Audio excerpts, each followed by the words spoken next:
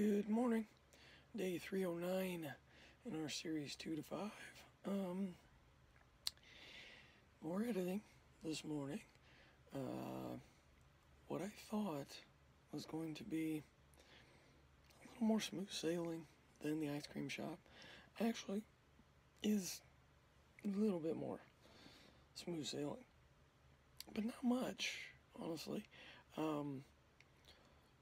What I had issues with on this one, it's always problems, man.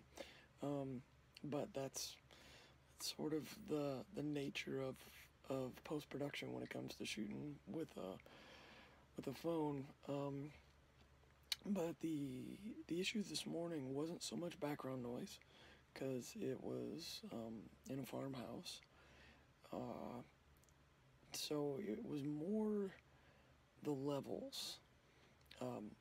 And I think maybe it's just this first one that I'm working on, because it was in a room where there's quite a bit of echo on it, and I was further away.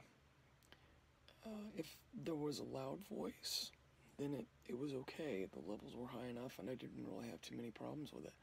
But not everybody's voice is, carries like others do, and so it was quiet for some as they were talking, and it's hard to pull those up and keep them sounding natural.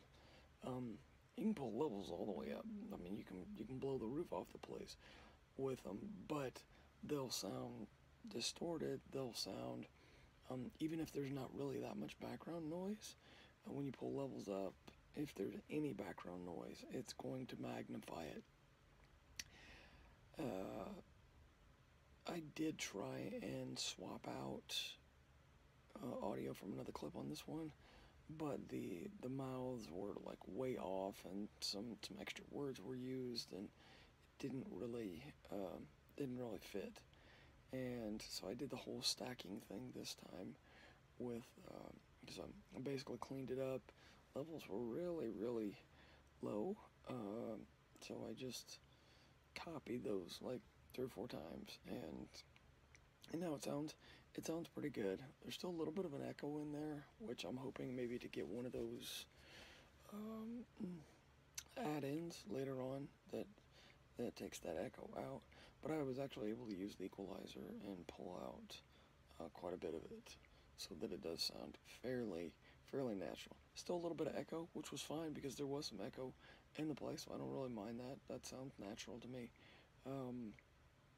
And most of the distortion I was able to get out too. So anyway, that's it for me. Thanks so much for joining. I will see you tomorrow.